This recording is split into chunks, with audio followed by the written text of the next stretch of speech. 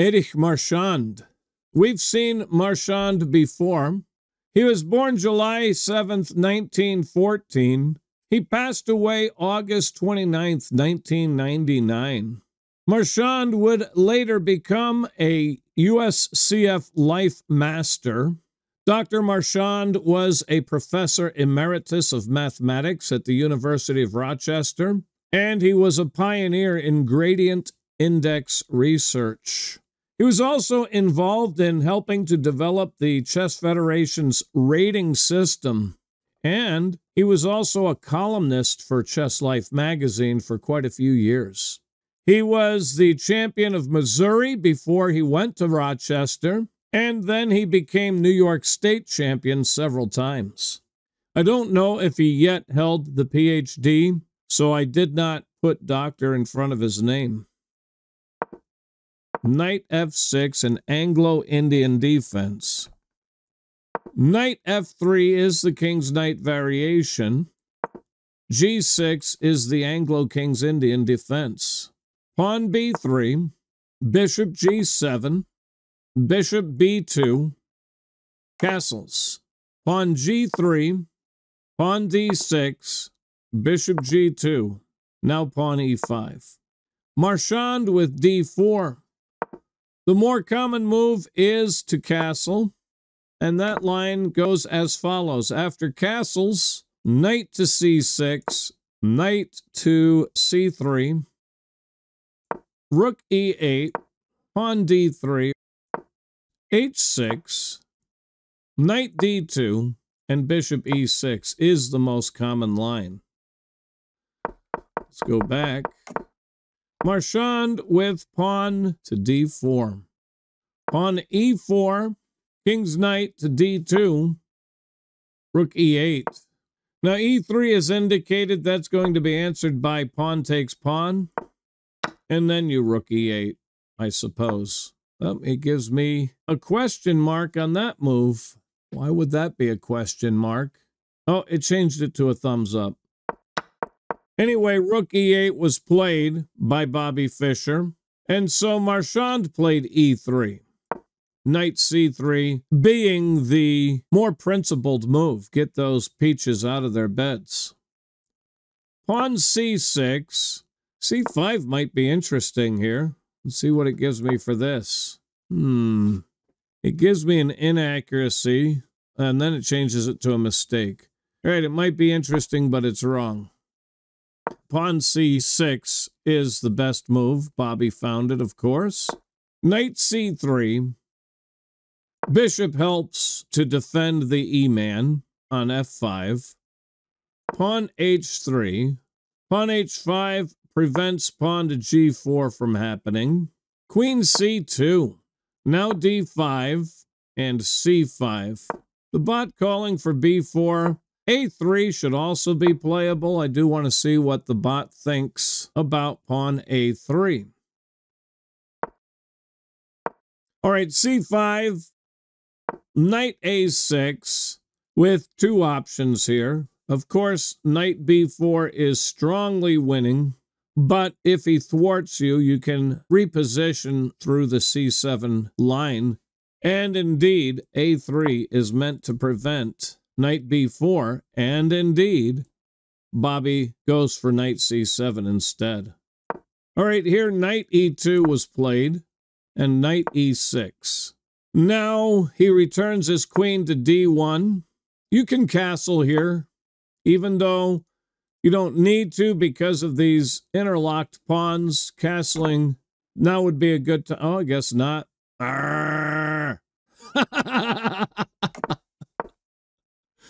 Queen d1 gets the star. I've been not doing too well tonight on my alternate moves.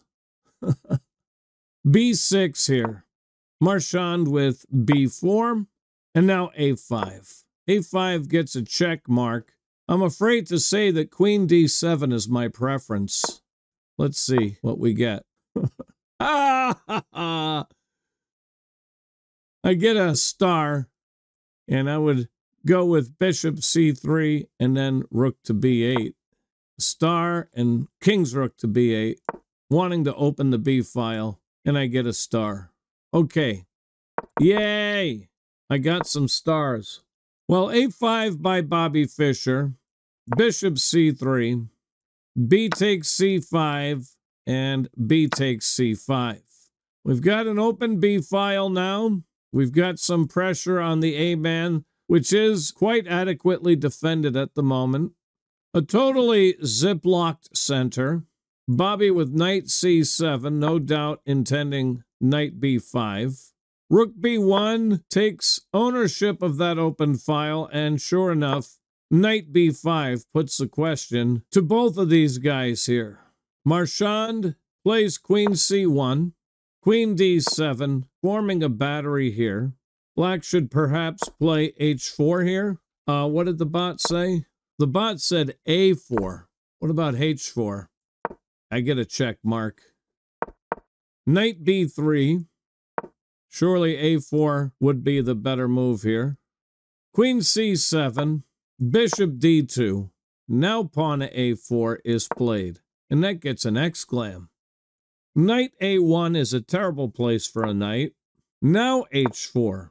Of course, that threatens to capture the G-man, basically keeping white busy. G4 hits the bishop, and bishop D7. Bishop B4. The bot saying sack the exchange here. You could, in my mind, get this knight out of the corner and see what I get. I do get a star for that idea. But bishop to B4 was played. Knight H7. Now knight C2. Knight G5. Queen D1. Really complicated game with so much congestion. Bishop C8. King D2. Here knight F4 is a move, I would think. There's an open square. I get a star there. All right, I'm improving. So king D2. Bishop A6. Trying to make this bad bishop a good bishop. You got a few places to go here into enemy territory. King C1. Knight E6. Bishop F1 taking his share of that F1 A6 diagonal. Rook F8. Queen E1. Pawn F5. Pawn takes pawn and rook takes pawn. Knight C3. Knight takes knight. Bishop takes knight. Another really accurate game. Not much to comment about. Bishop takes the bishop. Rook takes the bishop. Rook AF8, doubling the rooks. Rook B6. Knight G5. Yeah, I was actually thinking rook F3 would be a good move. Locks this back in place. Queen E2 is inaccurate. Knight B4 is the move. Super attack this C-man and give black something to think about. And I don't really see a good way to defend this unless you want to play rook F6. Well, you could drop back the other rook as well, but I guess that would work. You could just counterattack as well and just give up the pawn, but that's a hard move to make in my mind. Anyway, queen E2, knight takes the H-man, bishop E1, queen to H2, adding some attackers. Ooh, the bot saying, no, you can go ahead and take that right away. Yeah, take it right away. And now knight F3 would be a winning move. It would compel king D2. If bishop takes, then we're going to play H3. And if rook takes, we're going to trade rooks. And after bishop takes, then we're going to pin the bishop to the queen with a super attack. So king D2 would have to be played. And then I can bring my queen on over to get a triple battery aiming up here. That does surrender this pawn, but now I'm pushing this pawn. And white is in a lot of trouble. Let's go back. Queen H2, though, right away by Bobby, was not the optimal approach. Rook takes, and knight B4 again being called for, and now knight takes. So black's winning this in either case. King B1, queen G2. Now knight b4 was played, and rook d6 was called for. Well, you play rook d6, I'm pushing my passed pawn for sure. You can push yours. I'll still push mine. You can push yours. And what should I do? Just attack this pawn. Ooh, I get an exclam here. And I'm about to promote. And you're going to have to give up your rook for my pawn. Whatever you do, my next move is promote. And then after takes with the queen. Okay. Knight b4 by Marchand. It's just a matter of time. h3 is played here. Knight takes the d-man. Rook takes the knight. Queen c4, pinning the rook to the king. King h7 says, you are more than welcome to my rook. Bishop takes the knight. Now, if you take the rook right here, then knight d3, I am threatening checkmate on the next turn. So I don't know how you're going to stop that. I guess queen a2, right? But now I'm going to take here and get checkmated up here instead. If queen takes queen, we play the Zwischenzug. Rook takes bishop. And after the king comes to c2, only then do we take the queen. Oh, well, it says you should go ahead and give him check one more time. But I don't see any way to stop checkmate now. I mean, he's got nothing. I'm going to promote on the next turn, and then I'm going to get you right here. Checkmate. I need the queen there to cut off the d2 square. So whatever he does, I promote. And then whatever he does after that, I take the e-man. And then whatever he does after that, I checkmate him. Okay, so let's say he says, I'm going to stop you. Well, he's not really going to stop me, is he? Because now you can't stop me. If you had one more move, you could have put the question there. But I'm winning anyway. You're too slow to make a queen.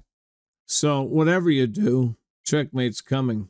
I can come here, actually. That's even more fasterer. Much more fasterer. Oh, you know what? I'll play rook. Okay. The only thing that stops rook c1 is giving away your rook. But now you're doomed anyway, because whatever he moves, queen c1 is checkmate. Go back. Anyway, bishop takes f2 was played, and then rook takes f2. Rook c1. Pawn h2. The bot calling for rook takes rook. Obviously, that doesn't change anything. Rook c1. Pawn h2. Rook takes the g-man. King takes the rook. Now pawn c6, and the queen is made for black. Pawn c7. And there's just too late because we have check. And white resigned with mate to follow. After the king comes here, we give check. And if he plays king b1, queen b2 is mate.